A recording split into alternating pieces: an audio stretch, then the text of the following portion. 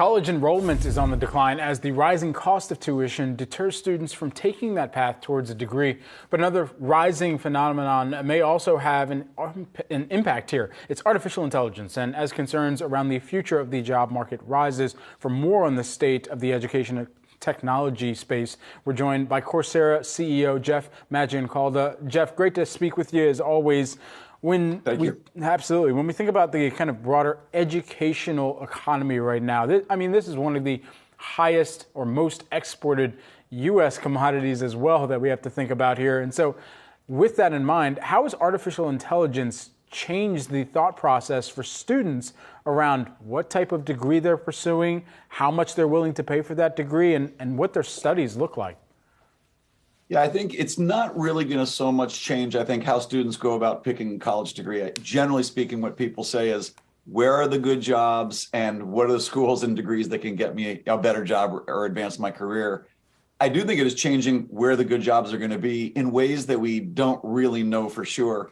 I gave a keynote yesterday, and what's interesting is if you look back to 2016 and the AI that was available at that time, the big impacts people were expecting and what we're seeing is people with less education are more impacted by more traditional AI. But the new class of AI, this generative AI, especially ChatGPT and other generative language AIs, it's going to have the biggest impact on people who have college degrees. And so a lot of the things that we think or thought weren't very predictable and able to be done with machines is looking like machines can do those things. So I think a lot more investment now in broader human skills with good fluency in data science and computer science. Jeff, could you break down for us how you are preparing your company for this change? Well, internally, what happened was as I was sort of following GPT-2 and GPT-3. Our engineers were kind of banging on it, and through APIs, an engineer could hit those services. Once ChatGPT came out, a couple things happened. Number one, I could personally use it myself, and the model underneath it was a lot more effective. So as soon as I used it, I was like, this is a total game changer. I'm an English major. I could not believe the facility that it could create language. So we immediately created a team. Well, actually, there's already a team, but we really escalated. I put together my executive team. We spent a ton of time thinking about how to respond. Yesterday, we previewed 3 major advances using AI that we're rolling out in the coming weeks. One is a coach to help people learn. One is a course builder to help people build content. The third is machine learning translation to make courses available to basically anyone in the world who speaks almost any language. What do you forecast or perhaps project the financial benefit of generative AI could be for a company like Coursera? How does it change the total addressable market? Well, I think one major thing that it does, and we had machine learning translation before generative AI, but it's sort of a different approach to translation that really increases the quality of machine-based translations. Translating a course with humans was about $10,000. Now it's about $20. The quality still needs to be a little bit higher, but generally speaking, the global addressable market, when every course can be available to every person who speaks almost any language, that clearly helps. The cost of content production also will come down dramatically, and the speed. So I think there's going to be a lot more content, and what people are going to be looking for is, who can I really trust, and what kind of a credential can signal that I have the skills that employers are looking for? Jeff, how dangerous is AI? In my opinion, I'm pretty worried about it. What we're doing at Coursera, we're implementing it really as a learning coach. And so it's all grounded in content on these courses that really expert professors and industry leaders have put together. So for us, it's just like a really smart tutor that can read all the material and explain it to you. But once AI starts controlling systems, then you got to be really thoughtful about what's the optimization that AI is pursuing. Some people call this alignment. But if it can control important systems and those systems can kind of garner resources, we really have to make sure that we understand what objective the AI is pursuing and what is our ability to monitor and control AI's control of that system. So that's what I kind of worry about is systems control. If there is the fear about AI as well, not just from yourself, this has been talked about among some other tech CEOs that have come forward, for better or for worse, and some of them have been openly criticized about that too. then why are we moving so quickly towards a future where generative AI is embedded within everything from cybersecurity to some of the very search functions that we use on a day in, day out basis? I think it's a few things. Clearly, AI presents an incredible new set of capabilities. I mean, to me, somewhat scary new capabilities, but they are really powerful capabilities that can create a lot of value for customer, can do things that we never thought possible. The idea that every single person in the world could have a multilingual expert AI tutor teaching them things that are difficult for them to understand. I mean, it's kind of revolutionary. So it really does afford a lot of benefits.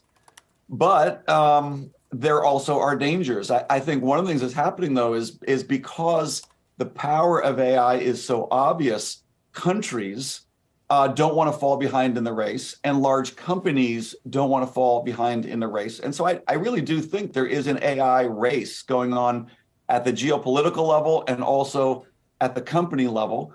And so, nobody really wants to slow down because there could be big disadvantages of losing that race, advantages to winning the race, but no one's really pacing the race because, no one wants to set themselves at a disadvantage. So, I think what we need to collectively do pretty quickly is try to figure out what are the boundaries of where we want this to go and where we need to come, kind of pull back and make sure that the dangers don't exceed what the benefits are going to be. Jeff, we spoke with IBM Vice Chair Gary Cohn earlier this week, and I asked him about what artificial intelligence as an economic input would look like and what that means for the employment situation, too. I want to play this quick clip and then get your feedback and your response on the other side.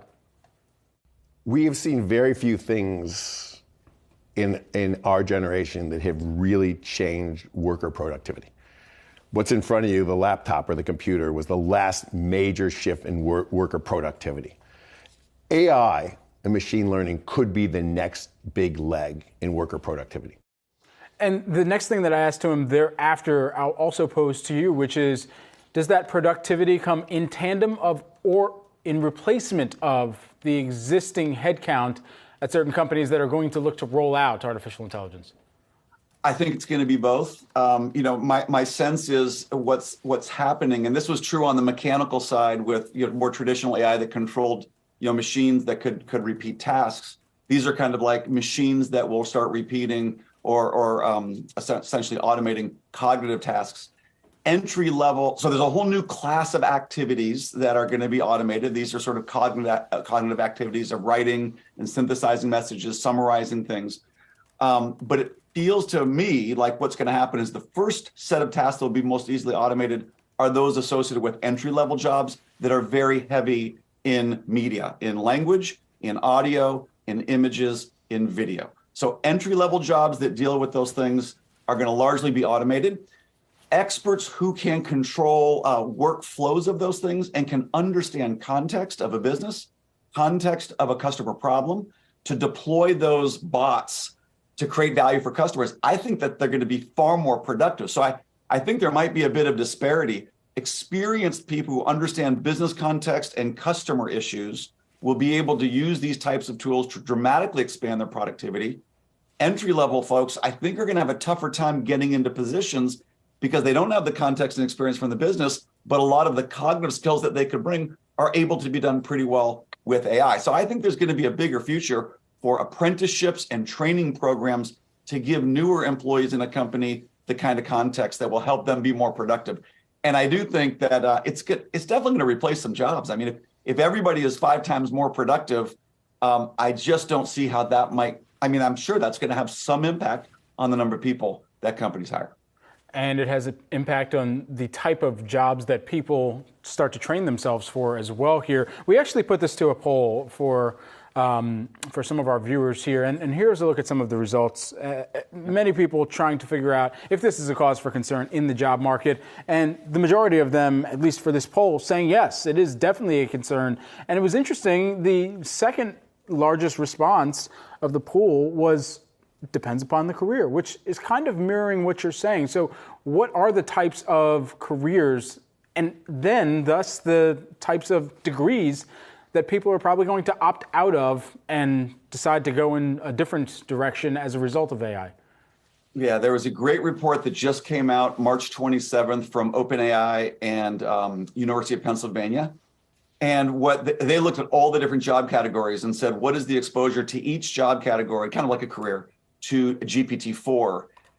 And, there were some jobs that weren't really affected, but these are stonemasons, slaughterers, certain types of construction jobs, and not all super high paying jobs. So it does depend on the career a little bit, but I'll tell you, once you can automate all physical motion or a lot of the repetitive motion, that's a lot of manufacturing jobs. And then once you can automate almost all entry-level media-based tasks, that's a lot of the people with college degrees. It's a lot of careers that are going to be impacted, not necessarily eliminated, but impacted. Right. To your question of, well, what skills should people be learning? There was a great report that just came out from McKinsey fairly recently where they looked at what kinds of human skills will be most important to be effective in the workplace. It's things like critical thinking, teamwork, collaboration, adaptability, dealing with uncertainty, storytelling, influencing, things associated with working with people. Does that mean that AI should bring down the cost of a college education? No doubt about it. Absolutely. In fact, we talked yesterday about a master's of science and data science from University of Colorado Boulder. Great school, $15,000 performance-based admissions where you can start the degree using open content on Coursera for $49 a month and actually finish up a master's fully online for $15,000. All right, we'll leave it there. Coursera CEO Jeff Maggioncalda, always good to see you. Have a good weekend. We'll talk to you soon. Nice to see you. Thank you.